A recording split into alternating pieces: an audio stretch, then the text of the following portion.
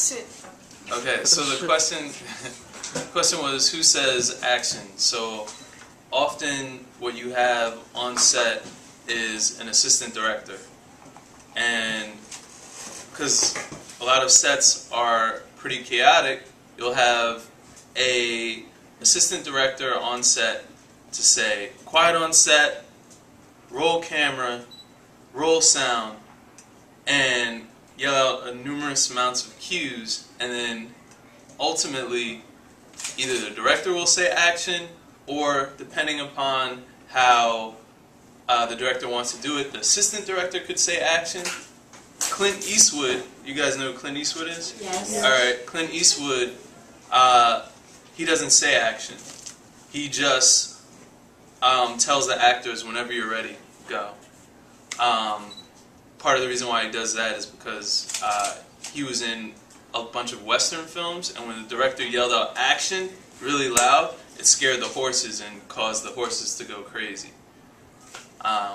But that's the technique he uses. So. Any other questions?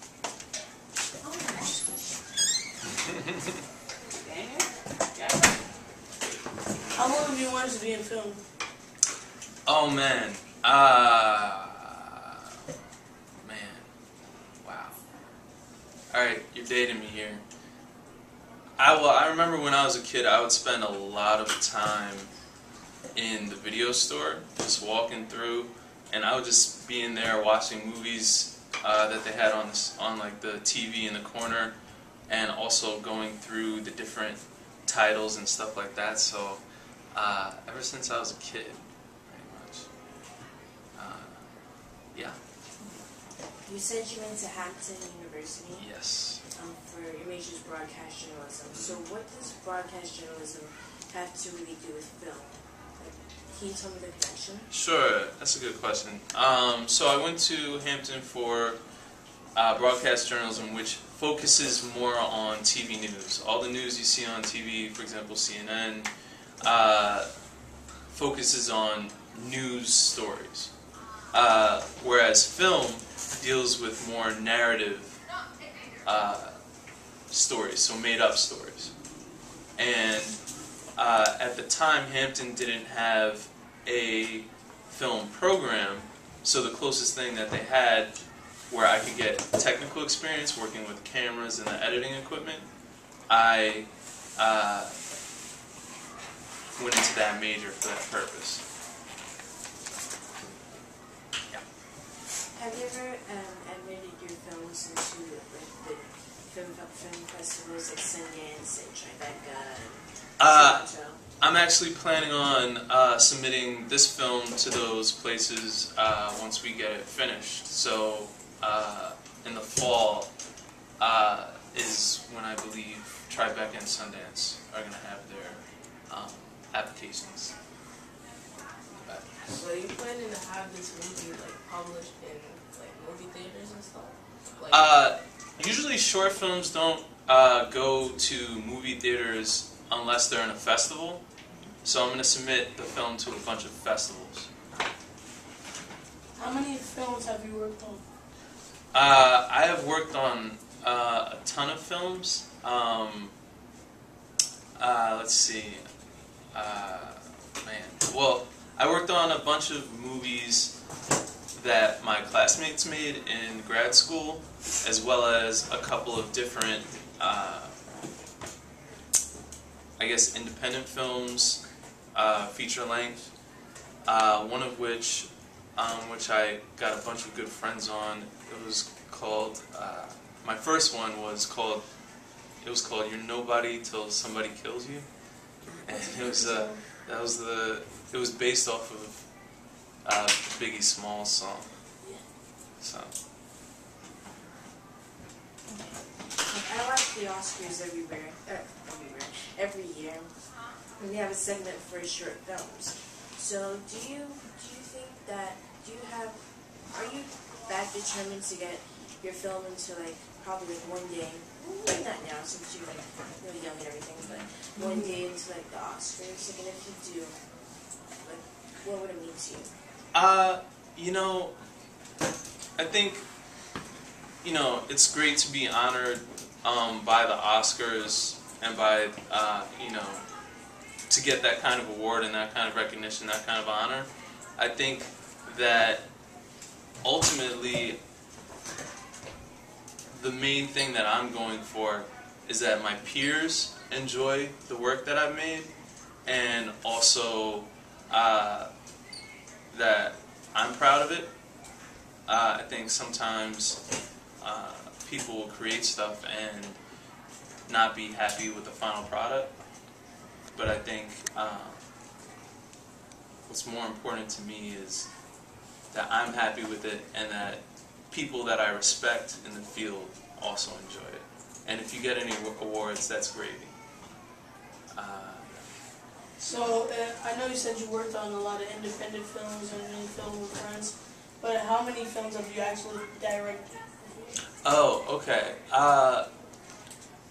Pretty much, well, when I was in school, the way the program works is that you first do a short film that is silent, so there's no It's like the old time film. Right. You used to have the Right. text there. well, you can hear things, but there was no dialogue. So it was a black and white silent film. My second year, I directed a film that was like around 9 minutes, got a bunch of actors. That was the idea that I came up with myself. And then my third year, I directed a spec commercial for Match.com that I made up.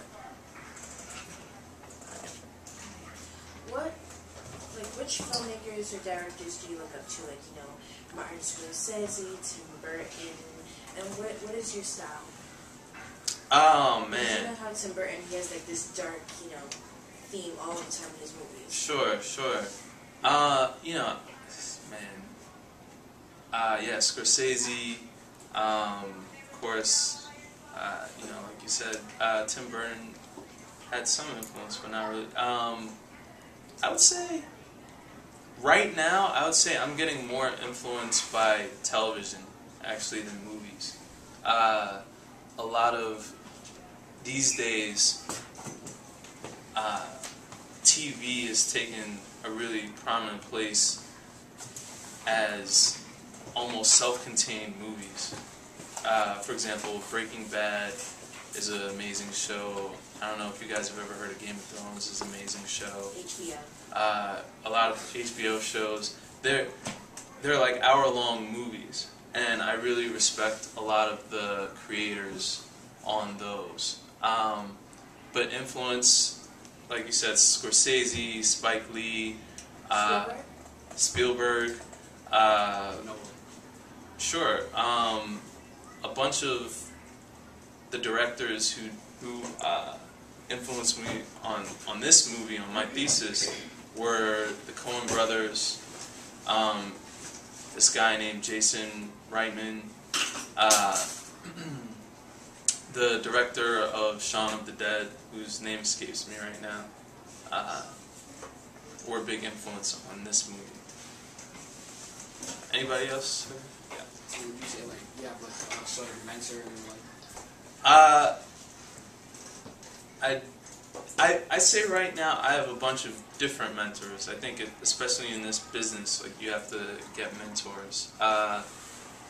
One of the big mentors, I work for The Daily Show with Jon Stewart, and one of the correspondents on there, his name is Wyatt Cenac. He's since left the show, but he was gracious enough to read my script and also look at versions of the movie.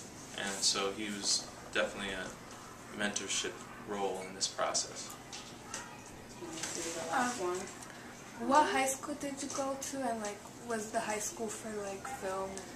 Oh, okay. No, the high school I went to was not for film or TV. It was a private school in New Jersey that they sent me to because I, like I said, had a learning disability, and I needed extra help to work through a bunch of the different curriculum that were thrown at me. So I went to a private school for that. Was that a question? Oh, I'm sorry. That was the last one. Yeah. Okay. Okay. What struggle did you have to go to become this director you are right now? Oh man. You don't know. I feel like there's no way I could prepare you guys to be a director because there are just so many things that are thrown at you that you just never knew went into making a film. It's difficult to make a bad film, is what I often say. So when you see a good film, it's like you appreciate it on another level. Some of the challenges were, for example, locations. Are we going to be able to shoot in this bar? Sometimes you don't even know. The opening shot of the movie of my thesis, you see the guy run towards camera and you see those kids ride by on the bike. Well, those kids weren't planned to be in the movie. We were shooting in Bed-Stuy, and I got a cop and the mayor's office to shut down the block. And we were shooting, and these kids ride by on these bikes. And I'd start chasing them down. I'm like, they gotta be in the movie! They gotta be in the movie! And my cinematographer, he starts chasing them down, and we grab them, and well, we don't grab them, but but we stop them from leaving. And while we're trying to prepare the shot, these kids got really rowdy. They started cursing at some of the passerbys, some of the people passing by. They got in an argument with some of the neighbors in the neighborhood, and it was just I don't know why, but it's just one of those challenges that you just never saw coming because you were trying to be spontaneous. And eventually we got the shot, but one of the kids got a flat tire and took a bike from another kid, and at the end of the take,